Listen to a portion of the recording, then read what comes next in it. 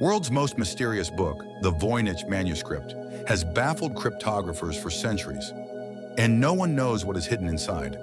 Carbon dating traces the vellum on which the book is written to the early 15th century, and its author and language remain a complete mystery. Despite centuries of cryptographic attempts, including by AI, its text remains uncracked. The text has weird repeating patterns, ranging from mysterious plants to astrology charts.